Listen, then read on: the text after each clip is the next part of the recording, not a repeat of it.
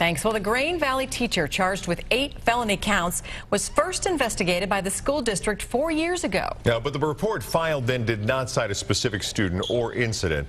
Beth Vaughn is live outside the school where Matthew Nelson taught. Beth?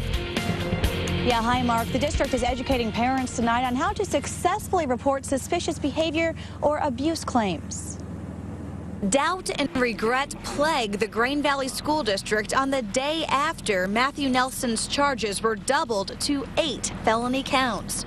I think there are a lot of people that are feeling awful about, you know, what should I have seen? Should I have noticed something? Should I have done something different? But instead of looking back, Assistant Superintendent Brad Welly is trying to look forward. Be specific, be clear, be assertive, and make sure that you're being heard. It's sick. Last night, we interviewed a mother who told 41 Action News she reported her suspicions about Nelson's behavior anonymously 5 years ago. Then this year, she fought to keep her second grader out of his classroom. And today, we learned from the district that an accusation was made against Nelson as recently as 4 years ago to the Missouri School Violence Hotline. The report was investigated and documented, but until last month, Nelson remained in the classroom.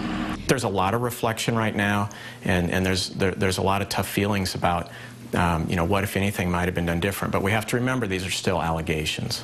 Allegations in a place where children should always be safe.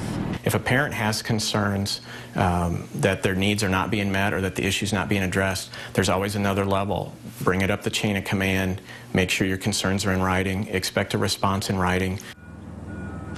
Well, he said the newly enacted Amy Hester Act changed the way districts handle abuse claims. In the past, a district would be responsible for substantiating claims through an investigation. But now, as of this year, they hand the allegations straight over to police, which is a very different procedure than when they had in 2008. We're live in Grain Valley tonight. Beth Vaughn, 41 Action News.